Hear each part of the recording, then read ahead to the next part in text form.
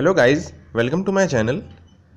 Press the subscribe button like this and then you have to tap the bell icon adjacent to the subscribe button like this, and then you will get the notifications from my channel. Hello guys and welcome to my channel. In this video I will be telling you the difference between petrol and diesel engine. Now the first difference is in the cycle, operating cycle. For petrol engine it is auto cycle and for diesel engine it is dual cycle. If you have not watched my auto cycle and diesel cycle videos, I have created separate videos. You can click on the top right corner I appearing on your screen right now to watch auto cycle, diesel cycle, dual cycle videos. And the compression ratio, it is 6 to 12 in petrol engine while it is 16 to 24 in diesel engine. Now compression ratio, it is limited, it is lower in auto cycle because if you keep compression ratio higher, then what happens? Preignition and knocking occurs. Now preignition and knocking are undesirable phenomena, and in future I would be explaining you preignition and knocking in much detail, but I hope you know basic fundamentals of IC engine, that pre-ignition and knocking, they are undesirable, and so compression ratio is kept lower, because if the high compression ratio is used, then more inlet temperature and inlet pressure it reaches, so tendency to increase knocking and tendency to increase the preignition. Whereas in diesel cycle the pressure ratio is kept higher and it cannot be more than 24, because if compression ratio is increased much more than 24, then what happens? These are the experimental data. Alright, so if the compression ratio increases more than 24, then what happens? The stresses, the pressure, it increases so much that it will apply so much stress on the walls that the cylinder can burst. So usually it is kept around 17 to 18, but not more than 24 in any circumstances. Next difference is the thermal efficiency. Thermal efficiency is less for auto cycle and it is more for diesel cycle. I have compared auto cycle, diesel cycle and dual cycle in much detail, that at maximum pressure and maximum temperature, at same amount of heat rejection, etc. So that video you can click by clicking on the top right corner I appearing on your screen right now. Now thermal efficiency, it is less for petrol engine, it is more for diesel engine, and I have covered this point in much more detail, around 15 minutes in that separate video that I have already told you to watch. Top right corner I appearing on your screen right now. So next point is power to weight ratio. Now power to weight ratio, it is more for petrol engine, less for diesel engine, because the weight, it is much more of diesel engine. Diesel engine is bulkier. It has more weight because it has to employ higher pressure ratios. So the thickness of the material, the strength of the material, the overall dimensions, they increase for diesel engine. So weight, it increases for diesel engine, whereas weight is less for petrol engine because of the lower pressure ratio, etc. So for a same power output, this value determines the power to weight ratio. Suppose power is 4 units and weight is 6 units for petrol engine, and same power and weight is more for diesel engine, 10.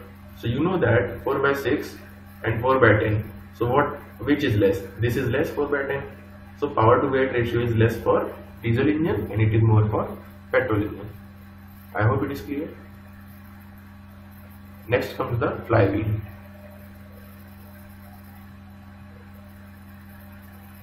Flywheel, it is lighter for petrol engine and it is heavy for diesel engine, because flywheel, it has to take care of the fluctuations, and in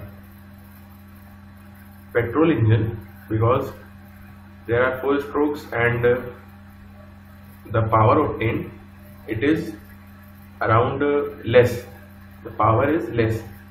The power obtained is less. Don't confuse with power to weight ratio.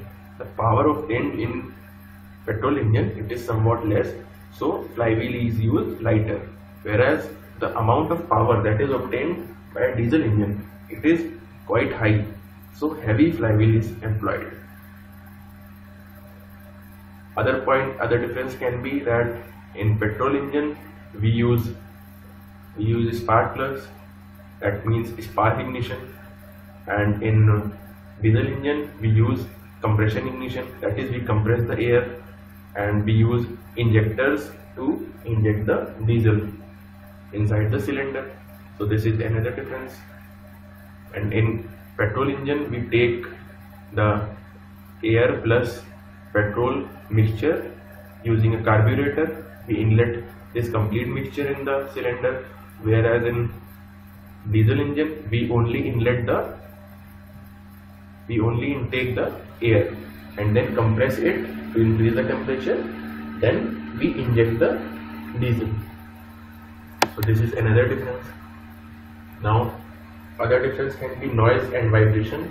It is less, and in diesel engine it is more. Because less, why less? Because the power obtained and the bulkiness, the moving parts, they are less for petrol engine, and similarly it is much more for diesel engine. Other difference can be that in combustion process there is homogeneous mixture in petrol engine. It is homogeneous mixture of air and petrol, whereas in diesel engine it is heterogeneous mixture of air plus diesel. Heterogeneous. Okay. Homogeneous mixture, heterogeneous mixture. Alright. Now next point is